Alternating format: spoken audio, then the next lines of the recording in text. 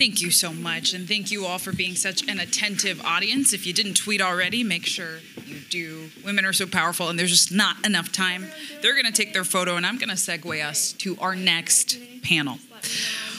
Our next session is on women's empowerment and leadership in decision-making. The reality is women remain systemically absent from a lot of our political structures and political leadership. So how exactly do we ensure participation in the leadership of women, both in this country and around the world? Our next panel hopes to answer that question. So I'd like to welcome to the stage Michelle Bernard. She's the president and CEO of the Bernard Center for Women, Politics, and Public Policy, as well as all of the panelists. They can all come to the stage now. Let's give them a round of applause.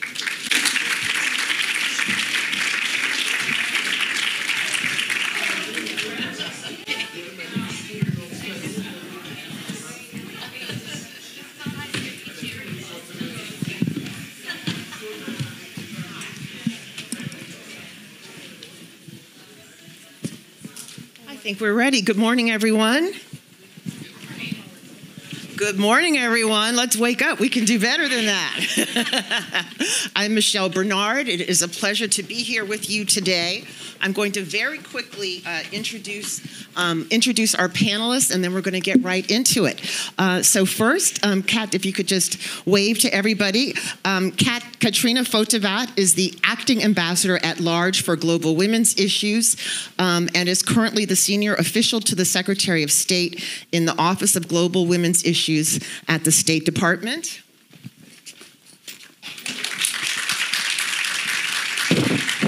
Thank you. Mandana Dayani is the creator and co-founder of I Am a Voter. Round of applause. And Eric Holder is senior counsel at Covington and Burling, the 82nd United States Attorney General. And since we are talking about women's empowerment, I would be remiss if I did not state that he is also the husband of the wonderful Dr. Sharon Malone. So we're going to get started. The first thing I want to do is just run through the what has been said as the 5 components of women's empowerment. 1, a sense of self-worth. 2, the right to have and determine choices. 3, the right to have access to opportunities and resources. 4, the right to have power to control one's lives within and outside of the home. And 5, the ability to influence the direction of social change and to create a more just and equal society. So from that, we want to start with an international perspective, and I wanted to go to Kat first, because it has been said that the status of women is typically defined by the status of a democracy in a country. And I know that you've been doing some important work on democracy promotion recently, and I wanted to ask you a little bit about what you're doing, and also from your perspective, what do we mean when we say the status of women is determined by the status of a democracy? Sure. Thanks for that question, Michelle. Hello, everyone. First, I want to thank the Women's Forum and, of course, Vital Voices for having this wonderful event and forum.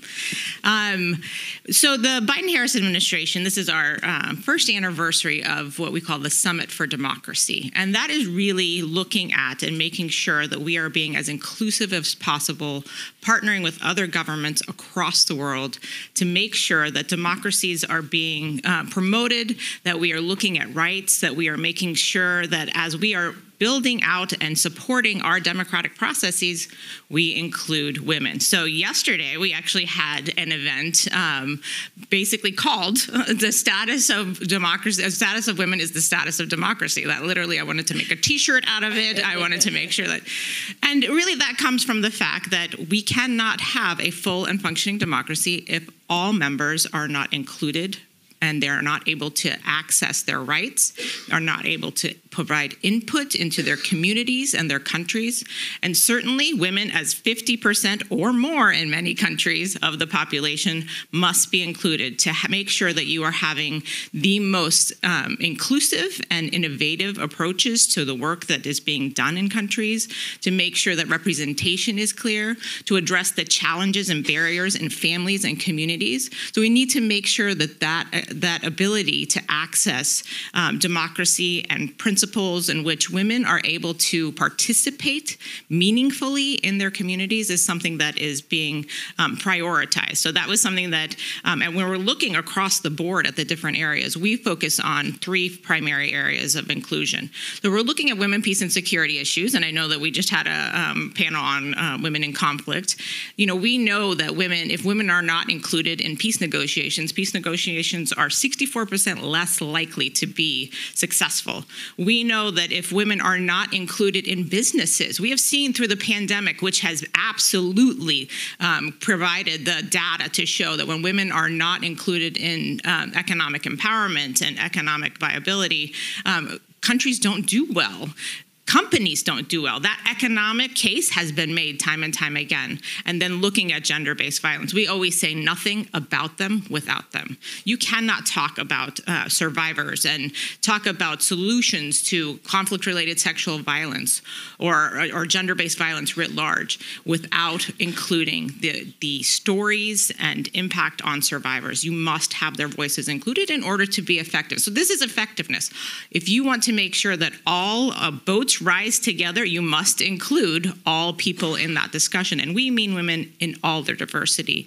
We're looking at making sure that we're including Indigenous women, women with disabilities, making sure that we're including racial and ethnic minorities. So having those discussions and being inclusive and looking at the challenges and barriers and meeting women where they are is really the focus of the work that we do. You cannot have or build something together if you're not using both your hands. Again, we're talking about 50% or plus of the population. Women in many countries are far outnumbering men in terms of education. We're not seeing that reflected in terms of management levels in many companies or in governments. So making sure that we're providing that capacity building in order for them to participate meaningfully. The United States government, we're very proud of this, is the first government to ever legislate and mandate UN Resolution 1325, which really promotes women's leadership, women's participation in peace negotiations. But again, we need to make sure that we're implementing, resourcing. I can't say that enough. President Biden often says, show me your budget and I'll show you your priorities. We're very proud to say that the Biden-Harris administration doubled the amount of gender funding. So we went from $1.3 billion to $2.6 billion in funding towards gender. So we are trying to lead, and we're trying to make sure that this is something that we are making sure to highlight and prioritize women in democratic processes, and we need to do that through resourcing, make sure that they have accessibility, capacity building, and make sure, and I hope all of you help me on this, that their voices are heard. So we're also looking at things like technology. Think about everything that you do right now includes technology, and that is something that women have to have safe spaces to be able to operate. They are constantly being attacked. There is disinformation, misinformation. Women in leadership positions are constantly being attacked. So we need to provide safety and access and training. So these are some of the areas that we look at when we talk about making sure that women are included in democracy. So thank you so much for that. A follow-up question.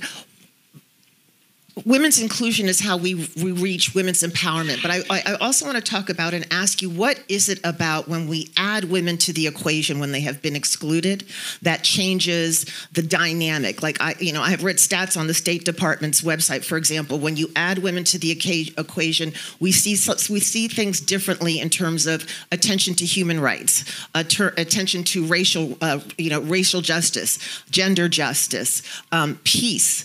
Voting. What is it about women what is it about the way women think and lead that leads to those differences? I mean, that's a great question. We've seen, when women entrepreneurs are able to access finance, they are 50% more likely to hire other women. We know that when different perspectives, diversity is important. And this is really about building an equitable and equal society for all, including men and boys. And we need to, make sure that we bring in men and boys as allies as well. I have a son. My son will constantly tell you that he's happy to let women run whatever they want. so, my feminist son, which is my life goal, is very empowering in terms of making sure that, the new generation is really looking at things from that equitable perspective. So it's important to bring in people that have different life experiences. It's important. Women across the board are more likely to think about areas that could affect their communities, their families. They're more likely to bring funding back if they make money back into their communities and their families, looking at things like education. So we know that there's different perspectives. That's not to say male perspectives aren't absolutely important, and we have amazing, I'm sitting next to Eric Holder. Who was an amazing male champion. So it's just so important to make sure that we bring in all these perspectives. I'm going to give one example, actually. So the Afghan girls robotics team, who I just absolutely adore, we recently saw them in Doha last year, and it was interesting. They were talking about their robotics that they were making. And my son also does robotics, and it's so funny because he just makes robots that just knock everything down, And so when we were talking to them, I was like, show me your robots. And one of them pulls out a robot that literally during COVID, it was actually disinfecting things. And what an amazing, I was like, this is what a girl does versus what my son does. Again, both important perspectives, but, making sure to bring in that different perspective on, how different men and women and, gender diverse persons as well, LGBTQI. We want to make sure that we are being inclusive and pulling in all the innovative ideas. It's so important that diversity is included so we all do better. I also just add that I think Dion said it best last night. Women get shit done. And that has always been real. Absolutely. I'm going to turn to our male panelist. And speaking of men, though, I have to talk about my son also, who I'm raising to be a feminist. And he's a freshman at Howard University. And I was on campus with him one day, much to his chagrin. And he was wearing a T-shirt that says, "Protect Black Women." Which I love. And so many of the girls on campus were walking up to him just to say, thank you for being our partners. And we know as women, we can't do this alone. We have to have men in the battle with us. So Eric, number one, thank you for being here with us today. We have a little competition going on. My family's from Jamaica. Eric is from Barbados, from Barbados, which he accuses of being the pearl of the Caribbean.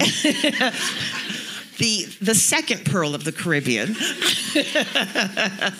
But Eric, talk to us about it from your perspective, because we can't do this alone, and we are so happy to have you as a brother in arms with women as we fight for women's empowerment. And at your work, with regard to your work at the Justice Department and other things that you're doing, I wanted to ask you a little bit about the disenfranchisement that we see, or attempts that we saw going into the 2020 election to disenfranchise women voters. And I guess we call that gendered voter discrimination, and why that is harmful and what we can do to remedy it. It's interesting to hear Kat talk about all the things that the Biden-Harris administration is doing, and that is, I think, something, a cause for optimism and, their attempts to do things on a worldwide basis. But I'll tell you, I'm very worried about the state of this nation. Yes. And where we are with regard to women's rights, women's empowerment. Our system has always been gerrymandered, something that we've been trying to fight. I'm the chairman of the National Democratic Redistricting Committee, and we've tried to, in this last cycle, make sure that the redistricting was done in a fair way, not to favor Democrats or favor Republicans, although I happen to feel as a Democrat that if it's fair, progressives, Democrats, we'll do just fine. We don't have to put our thumb on the scale. Could you just quickly, just a one-liner explaining redistricting for our international audience? Well, I'm sorry. The United States draws its legislative lines every 10 years, the year after we do our constitutionally mandated census. And on the basis of those lines, you can draw them in such a way so that you favor one party over the other. You can create what are called safe districts, which almost makes it impossible for another party to win, and that's called gerrymandering. And if you look at these gerrymandered districts, they look very strange. You'll pack, certain people into one area, weakening their influence in other places, or you'll split people up so that you weaken their influence in that way. And so we've been fighting gerrymandering. I'm concerned about that and the overall impact that it has, but in particular, the impact that it has on women, and especially with regard to the most basic choices that women have. Reproductive rights. You see, after that abomination of a Supreme Court opinion that overturned Roe versus Wade, state legislatures, gerrymandered state legislatures, passing these anti-choice laws. No exceptions. There's one I'm going to be campaigning in Wisconsin now. There was a Wisconsin bill, the operative bill that controls the right to abortion in Wisconsin was passed in 1849. Roe versus Wade is overturned.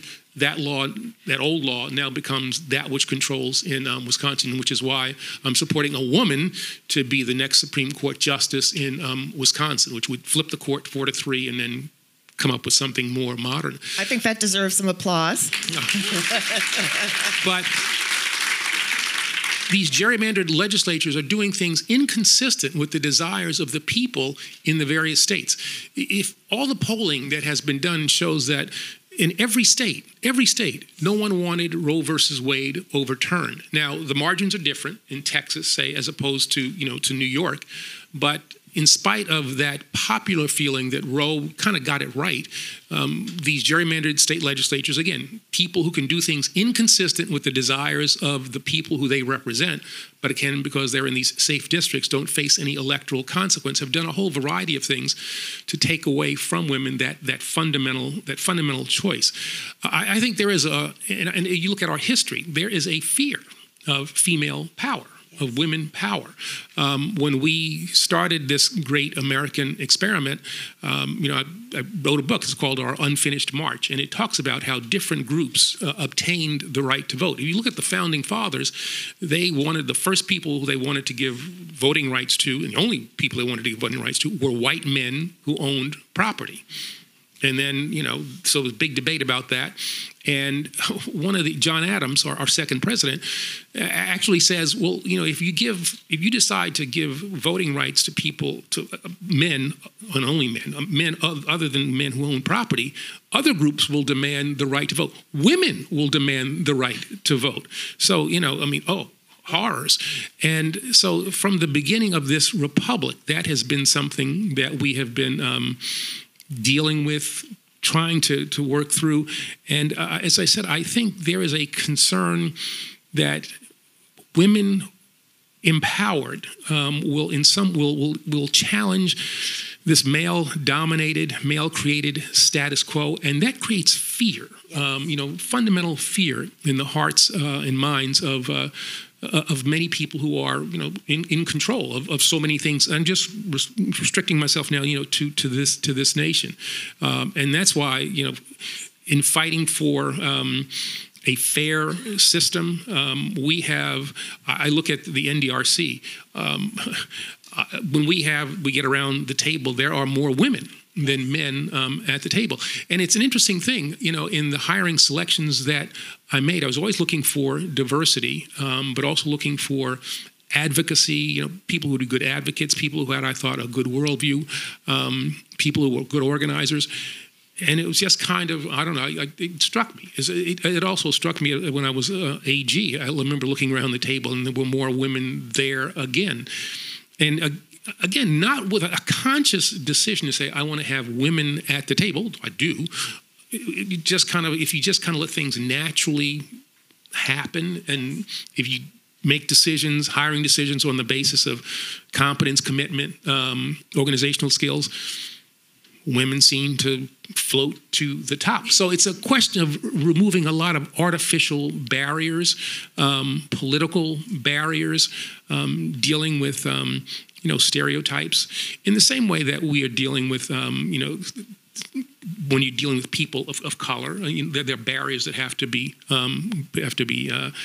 dealt with. But so I'm worried about where we are as a nation, about our democracy generally, but specifically with regard to how this democracy regression is going to have an impact on women. It's an interesting thing. My wife, I am in fact Mr. Sharon. That's my official title. She's an OBGYN, and my daughters have fewer reproductive rights at 29 and 27 than their mother did, at a similar age. And so what does that say about where we are as a nation? I will mention there are 2 cases pending before the Supreme Court in the South, 2 Southern cases now that I think could have a great impact in putting up new barriers where we see Southern states attempting to redefine for purposes of the census what it is to be African American. Which, think about that, that's quite bizarre. But if these two states are winning or win before the Supreme Court, if you are Afro-Latina or Afro-Latino, you are no longer considered Black for purposes of the census. And that is another act of structural racism that will make it more difficult and I think ultimately have a negative impact on women. Particularly in the South. Yeah. I mean, I think the reality is that, I think it's consistent with what Kat was saying, that fair governmental practices, strong democracies rely on women and also empower women. And that is why I am as concerned about this, just on a very personal level. I mean, I'm the father of a son, and he would probably be building the destructive, automatic thing there, and 2 daughters. And I worry about what is the world that I will be leaving, to them. Yes. I'm worried about where we are as a nation, right now. This is a democracy challenging time within the United States, and this generation cannot fail in its defense of democracy. So we have to talk about I Am a Voter. Let's talk about I Am a Voter. You and I were talking earlier about sort of different generational differences in the way that we look at voting and the importance of voting. I think that there is no one here who would say that that voting creates issues. I mean, not voting creates issues. I love the work that you're doing. Why don't you tell the audience a little bit more about I Am a Voter and just trends that you're seeing? So I had a very untraditional background. I started as an attorney, worked as a talent agent, then worked in fashion for a long time and tech. I came to America, technically, I guess, as a religious refugee from Iran, where I was born. And I was on parental leave when I saw the child separation happen at the border, and you see yourself reflected in other refugees. And I remember when I arrived in New York, despite the journey and how traumatic it was, coming to New York and seeing the bright lights and this how foreign everything felt, the only thing that got me through that was holding my mom's hand and knowing that I'm going to be okay. To see yourself in these families, to know that we took children away from their parents, that we lost children, we orphaned children, we honestly treat luggage better than we treated those children, was horrifying. And I got on a plane, I went to Tornillo, Texas, which is where the first camp was, and I just needed to see it. One of the weirdest things that happens in the media is this narrative that about immigrants, because I've always believed immigrants are the most patriotic people in America. I always was told that America saved my life. We had flags everywhere. My mother says it all the time. She came here from Jamaica and always says, greatest nation on earth, and has given us the chance to do everything that we've accomplished. Yeah. And so I'm standing there and I'm looking at this camp, obviously someone who's Jewish, that is traumatic for many reasons. And I just was like, something is broken. We've lost something, to your point earlier. And I didn't know what to do. I just knew that I had all these skills and I was advising all these companies and I had helped build so many brands. And so I started meeting with congressmen and senators and trying to figure out, can I help you with messaging? Something is lost in the messaging. I feel like we can do better. And everyone said we needed higher voter turnout. And I was like, that can't be hard. I mean, we sell 6 mascaras a year to people and make them think their lives are going to change. How many Marvel movies do we launch? How can it be so hard to get people excited about something? And I realized we hadn't put in that effort to bring people into the fold. I feel this way a lot of the times as I engage with DC, right? We don't do a great job of communicating to people in a way that they understand. We use these big acronyms. They don't make sense. We stand up and we share these 10-point policy plans without being like, hey, by the way, that means you pay less for this medication and call this phone number. Doing the work so people feel included in the process, so they understand what is happening for them, that government works for them. We see so much dysfunction.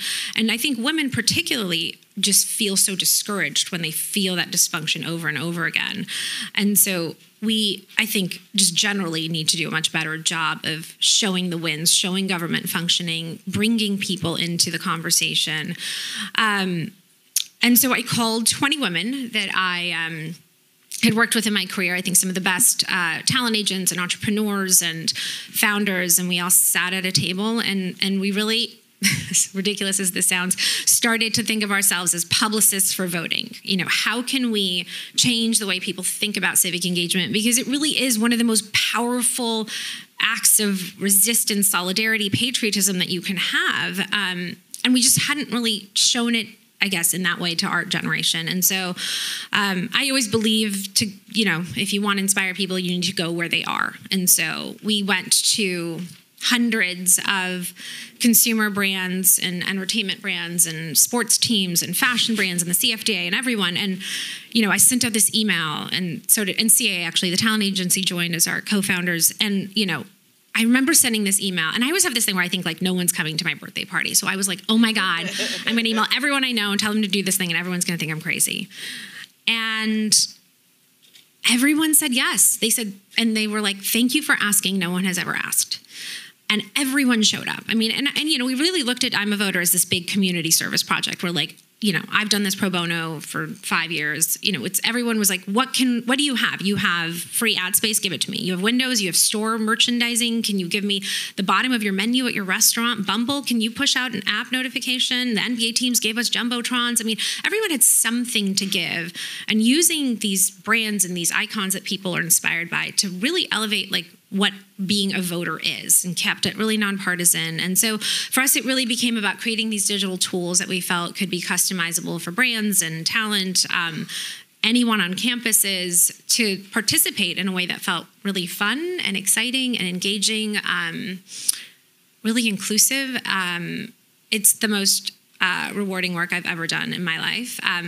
But it was, obviously predominantly women that showed up, and continue to show up and offer everything that they have to make this work. And, I think sometimes people feel intimidated by making that leap into this type of work. And I always say, like, we need you, right? Like, people showed up and they were, I'm a graphic designer. Can I help? Yes. I'm an accountant. Can I help? Yes. Everyone can help. And doing what you're good at is so incredibly valuable to the process. Tell us a little bit more about the reactions of women, or just what women are telling you about reasons why they are not engaged in the process, for those who are not.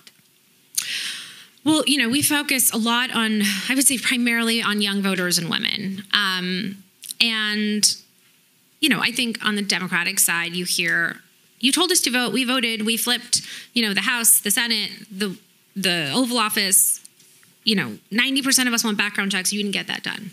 And that's hard. And I think sometimes it's about explaining that change takes a long time, that, you can't just go to one march and think you're going to get all your rights. Like, you got to keep showing up for your rights and your democracy, that responsibility is handed generation to generation.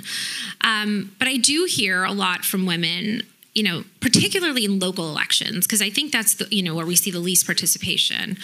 And there's so many women that I have had these very frank conversations with that are, the PTA moms who coach the soccer team and monitor how much TV their kids have and plastic they use, but they don't vote in local elections. And it's so confusing, because I'm like, you're not choosing who the superintendent of your school district is, and the sheriff, and the parks and recreations in your city. All of these things that actually do impact your child, you're just not participating in. And I don't know that they know that. I think this comes back to the inclusive education around, I always talk to people like, your politicians work for you. They don't have a job if they're not doing a good job. You're just, this accountability component is, I think, really missing. And by the way, we don't do a really great job of teaching civics. So, I think that makes sense. But that's a really good point, because the reality is, on a day-to-day basis, your life is more impacted by who serves at your local government and your state government than who actually is the president of the United States. Now, it doesn't mean that, I'm not saying that Joe Biden's unimportant. I don't think that at all. He's obviously vitally important, but who your city council person is, who is your county representative, who serves on your school board, these are all people who are vitally important, as I said, on a day-to-day basis. One of the things that we've seen in the last several election cycles is that Black women continue to come out in droves. They are the most reliable voters, particularly in the Democratic Party, but also in the Republican Party. Like, we are there. We vote in enormous numbers, but are still the most disenfranchised. So, Eric, from a legal perspective, how is that a barrier? Like, how do we tear that barrier down? How do we change that? It's interesting because as we have done, I've been the head of the NDRC now since, I guess, January of 2017. And so we do all this whole... I'm going to interrupt you again. You're doing DC speak, as Mandana would say. I'm sorry. Head of the national... I see people smiling. They're saying, what is the NDRC? Yeah, not to be confused with the NRDC, but no, which is the NDRC is the National Democratic Redistricting Committee, and it was formed, as I said, to deal with the problem of gerrymandering and making a fair redistricting process in 2021. But we've now, if you do that, you have to focus on a whole variety of things. And among the polling things that we've done, the people who are, it's interesting, most persuadable, who were most impacted by the messages that we sent were women. And the ones who were actually persuaded and then acted upon that persuasion were more likely women. And trying to get out young people. Young people in the United States now make up the largest voting bloc in the country. I mean, baby boomers, my generation, we've been superseded in sheer numbers. But we have, that is, baby boomers have more power because we vote in far higher proportions. The key to unlocking, all the polls tell us, our polls unlocking the youth vote is to get young women. Some come up with messages that will impact them because they will listen, they will then act upon the effective message. Guys, hear it, and you'll get some return on that investment, of the message that you have sent, but you get a far greater return impacting women. And so we have tailored a lot of the things that we have done for women, and it kind of brings guys along as well. And I was just going to add that, I felt like when we started, we said we wanted to target young voters and women. And they were like, no, they're non-voters. They drew me the circle of non-voters. And I was like, that's not a real thing. You can't just not target people because you've classified them as non-voters. Well, help them vote. And there's this thing where they just say, like, oh, the youth just doesn't care, which, again, it could not be further from the reality. I mean, this is the generation that I actually think cares the most. The way that they understand their purchase power. I think the latest statistic was 87% of young Americans won't buy from a brand that doesn't advocate for their values or goes against something that they believe in. I mean, they understand the power of their dollars very well. And we've seen this in consumer purchases. You've seen this happen with so many massive brands and how young voters have taken away their money from, Adidas to Nike, and showed up for Nike.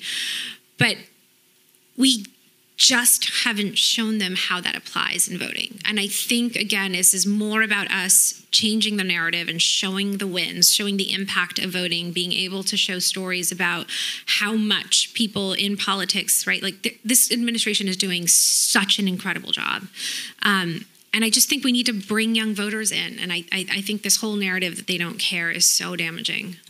And can I just note also, just one of the biggest issues, again, is disinformation. And the misogyny has been commoditized. There are so many people making money off of misogyny right now. Yeah. The amount of clickbait that goes in, the amount of, just disinformation across the board, which is really the threat. So yes, people want to be involved, but often the information they're getting is wrong.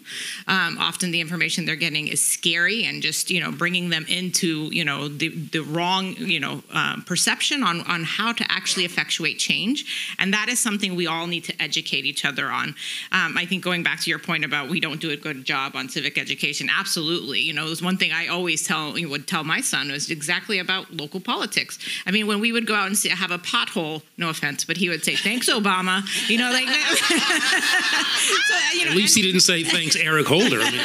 But making sure he understands. It was Barack's problem. It was his fault. No. So that they know, President Obama had nothing to do with the pothole in the ground. So, making sure people understand how those linkages are made, making sure we're talking to, teachers are just, undervalued, underappreciated, underpaid, and making sure that we are supporting them and being able to create citizens across the world, who are able to advocate for their countries, their communities, their families, and themselves. Thank you. We're going to turn to Q&A. Right here, I'm going to go here, I'm coming around, but we'll start right here with you. I have a comment and a question, but you may need to talk more directly on the young people's participation in voting. It seems to me that many states actually restrict the voting for students. It is almost impossible to vote on college campuses, right?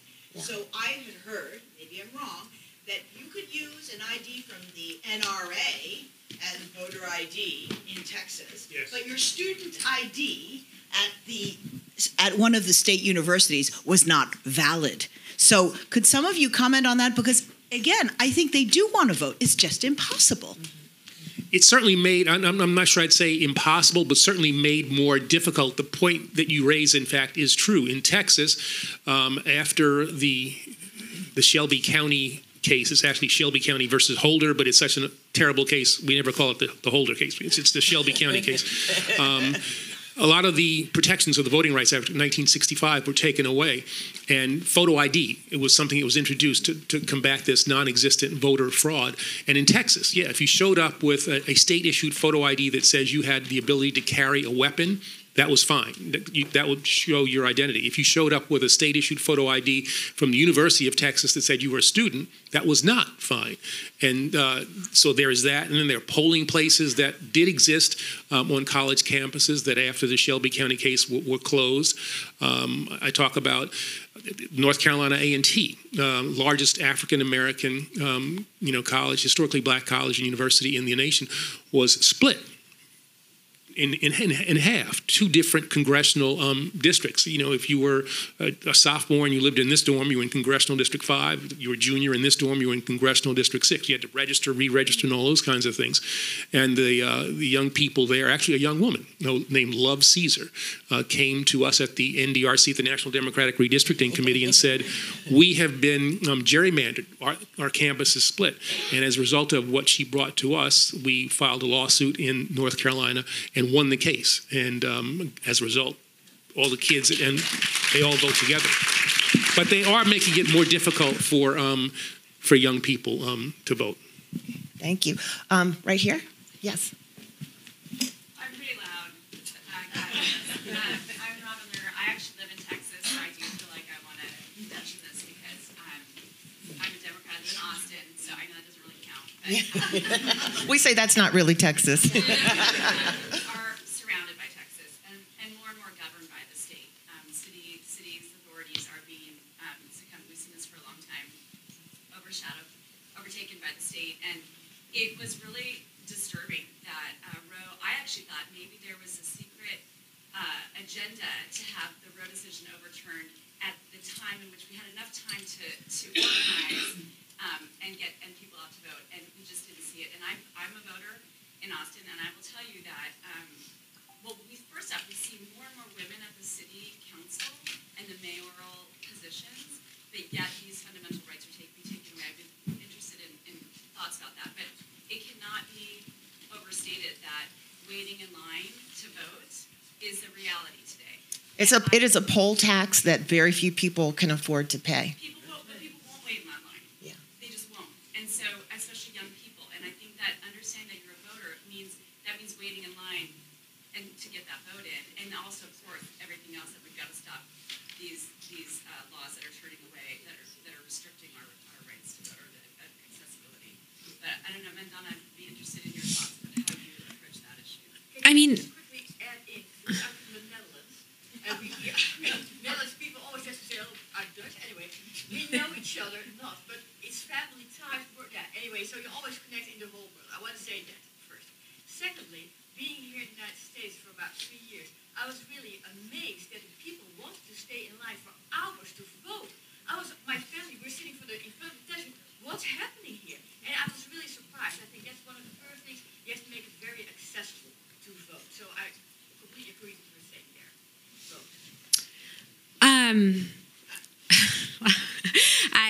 we try as hard as we can to share information about staying in line and what your rights are and making sure people have access to that information, the hotlines to call. I mean, there are a lot of incredible organizations on the ground that are working to fight these voter ID laws that are, and it's going, the unfortunate part is it's just going to take time. Some of it is like, this is the consequence of elections, right? These are the people that were put in, and we had this great conversation with a congresswoman yesterday about, I think, Oregon, and just how much mail-in ballot they have, and how their Secretary of State, I think, is a Republican, but it's this bipartisan, and it's worked fantastic. They have no issues, and they've built this incredible system. I think it's just going to take time for us to put the right people in the positions to make sure that these voting rights are no longer restricted. And in the meantime, it's really up to everyone else to make sure. We volunteer and we show up and we hand waters out and snacks out to people that are staying in line. We send pizzas. We do everything that we can. I don't think that is going to solve the exact problem that you're saying, but I do think making sure that people understand their rights, that once they're in line, they can stay in line and they can vote. Just things like that are always going to be really important. But it's interesting what you just said, to keep people in line, pizzas and things to drink, things like that. And that's why Georgia puts in place this law that says you can't, it's a felony to give somebody water. When that law was first passed, it's like, well, what is this all about? And then you realize, well, wait a minute. If you close 1,700 polling places, which has happened since the Shelby County case, and the lines get longer, well, you make it so that let's make it as difficult as possible for people to stay in line. And it doesn't mean everybody's going to get off the line, but if you reduce the number of people in line by 1 or 2% in these close elections, that can be election defining, so. Ladies and gentlemen, I have a hard stop. We are finished. Could I ask for a round of applause for our panelists?